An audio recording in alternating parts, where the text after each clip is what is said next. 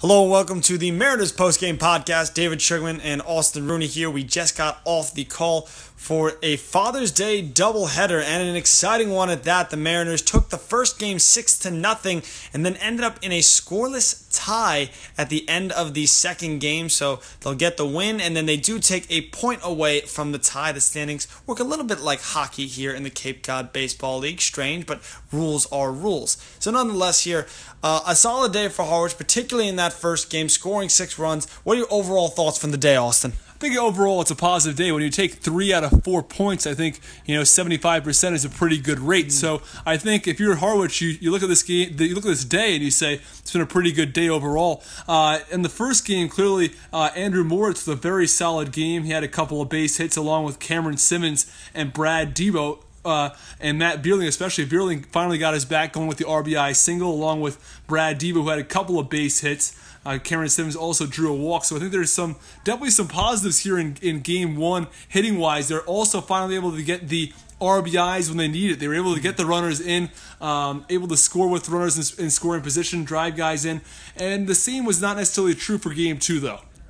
Yeah, game two, we saw both teams put on an excellent pitching performance. Really all day long through both games, the pitching was fantastic for Harwich from the starter to the bullpen. They did not surrender a run in 2 games. It was 16 innings worth of baseball today, 7-inning games, and then a couple extra innings in the second. It was really fantastic, and Hyannis put up their end of the bargain for the second game.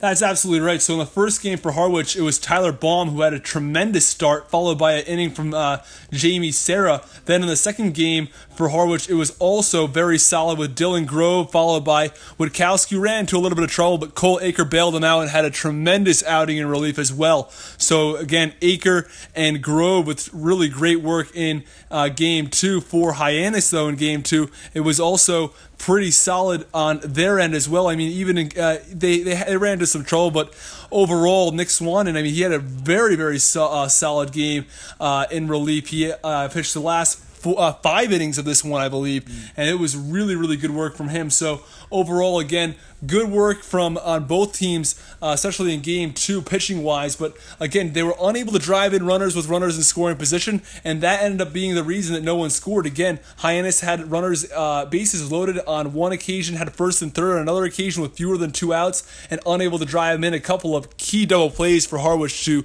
keep it a scoreless game. Right, and like you just mentioned, I want to allude to that no pitcher stats are pretty without a good defense unless they're going to strike them all out. And boy, was the defense on both sides good today. Had a number of key double played and some jams.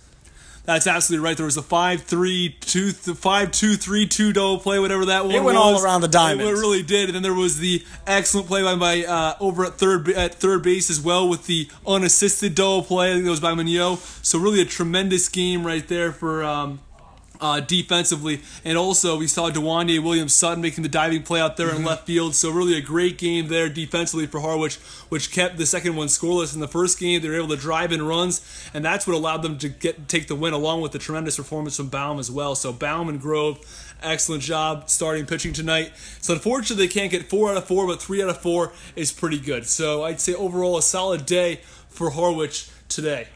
That'll do it for us. A happy Father's Day to mine and also yours. That's going to do it. The doubleheader wraps up. Harwich takes the first game 6-0, ties in the second game 0-0. They take to the road tomorrow night when they take on the Falmouth Commodores at 6 p.m. first pitch. Austin and I will be on the call for that one as always. Thank you for tuning in to the Mariners postgame podcast.